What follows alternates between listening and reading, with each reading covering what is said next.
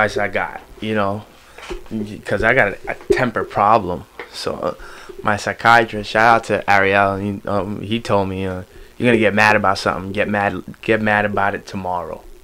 Get mad about it later. Hey yo, what up everybody? It's your boy OK. Everything is all skirt. Stop your shit. Yo, what up? Again, much love to everybody. I hope everybody's doing good and everybody is in good spirits as much as they can be during this pandemic. Today I wanted to come to you guys and talk to you guys about something that always played a major role in my character. Anger.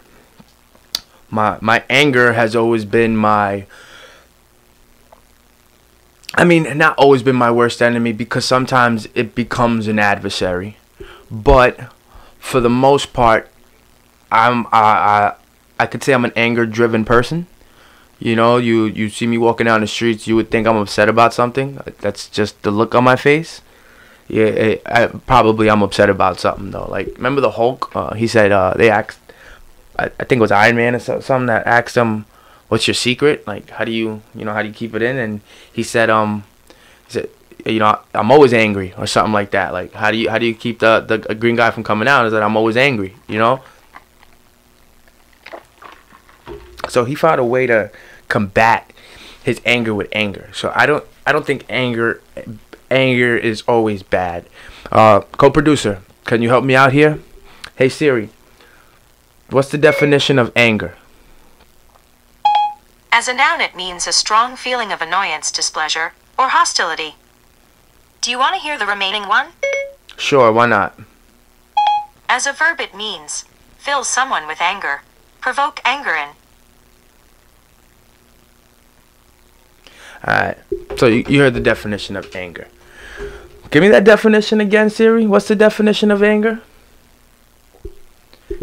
Hey, what's the definition of anger? Do your job, As a noun, bitch. it means a strong feeling A strong annoyance. A strong feeling of annoyance. To be heavily annoyed by something is to be angry. And oh man, yo, anger has driven me to do outlandish things. Like, I have over 26 stitches in my hand from putting my hand through a glass barbed security window because I was arguing with an ex-girlfriend and I got upset. Yeah, anger. I've gotten beat up because my dumbass mouth, because I didn't think before I spoke. And I allowed my anger to run its course in that moment.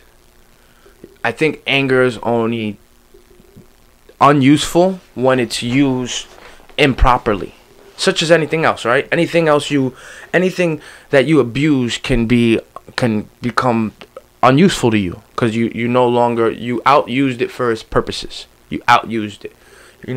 I wouldn't think that somebody who's anger driven or was motivated by being angry is angry all their life. But then again, it's possible. It's possible. Because they say money doesn't make the success. So when we think about people that have money and they do like dumb shit, like get into fights with people, or they get into fights with their spouse, or things of those natures where they allow their anger to be used in an appropriate way. I think those are examples in which people use anger negatively. But now when I think about like the way that I've used it in a positive light, I've went ahead and I've gotten upset at the fact of the things I don't have, and not only materialistic, because I'm not gonna lie about it. I like nice shit. I would like to buy a Porsche. You know what I mean? 911 RS 2RS. I like GT 2RS. I would like to. I would like to. At least driving one. I would like to be in a new Corvette. Driving one. A boat. Driving one. A private plane. Driving one. It's not that I love the lifestyle, but yes, my anger of seeing, and it's not hate. I think people need to separate the difference between having hate over something and being angry towards something. Anger I use as my motivation. Hate just leaves you with defamation of character. Hate just leaves you not in a good spiritual place. When you hate on somebody for things, your character, your inside is now changed. I don't hate on people that are successful or have shiny things or have peace of mind. Nah, I don't hate on them. Good shit. I amend you. Don't abuse it. I get angered by the fact that I don't have those things yet for myself. This is how I've been putting forth my anger as my motivator. Whenever I see somebody on a TV, like DMX said it. See you on a TV, it could be done. Something gotta change, not to give, now I have a son. You know, you gotta, even in that song, Slipping and Falling. I think DMX might be the whole. Wow, it's crazy how I'm in pre-production while I'm producing. DMX might actually be a prime example for what exactly I'm speaking of. You know, like, he is the mad rapper. Not like the mad rapper that was on the Locks album and all that, but in general, you hear him, the majority of his raps, you know, if you compare a 50 Cent album, Get Rich or Die Trying and shit like that, to like the DMX album, no comparison, but if you compare, you know, like their voice and the gangster, if you compare the way the gangster was delivered, even Eminem's gangster was delivered angrily. DMX's sound, his aura, his essence was delivered angrily. See the magic that came out of that anger? Where, you know, you don't get the anger out of a Hove. You don't get the anger out of a 50. But we know their stories. We know their stories. And obviously there had to be moments in time where they were pissed the fuck off. I'm sure when 50 got shot 9 times and he came out, you know, I'm sure the reason why he was hitting that gym so hard and working out, and he was angry at the situation he was in. I ain't speaking on street shit, how he got there, but the situation he was in itself drove him. You know, so he didn't have to put it in his raps. You know, he didn't have to have that sound, that ambiance. But believe you me, I closely, my ears, they turn into sweet tooths. Like, my ears want that candy that comes from an angry person. Like, it's almost like, you know, why do you think Hitler had all those power over those people? All those people were suppressed for so long. All those people in Germany so long, bottom of the barrel, going through so much shit, and then here comes this nine. That anger it filled them. He blew up the stadium. He made that entire country go to war, and just World War II, take everything. When you really think about what anger can do, you know, anger yes, you know, we see all these evil things that anger does have. It does suck when a domestic violence thing gets worse and gets out of hand because one person gets angry with the other. It does suck when 2 friends fight, or when 2 strangers fight because one or the other was having a bad day. You know, it does suck when people get hurt and it was out of something that maybe if you just got mad at it later and walked away from it and came back and addressed it, you wouldn't have said what you said, or you wouldn't have acted the way you acted, or maybe that was just disingenuous to your character. It wasn't you, it was you in the moment. There's a big difference, you know, and anger used the wrong way is like a vaporizing gun.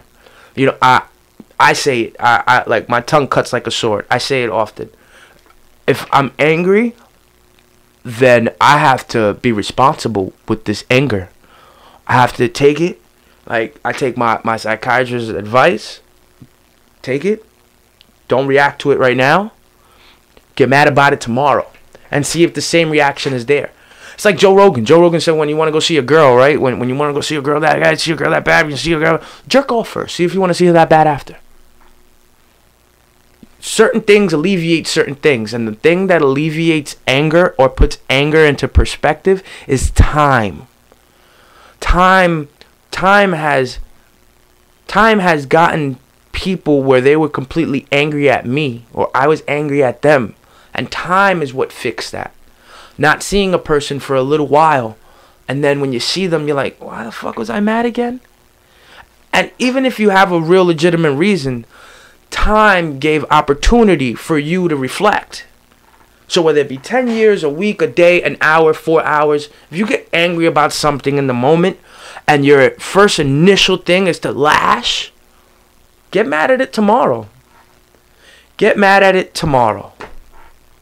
Don't react in that moment. Because then you do foolish things. You put your hand through the window.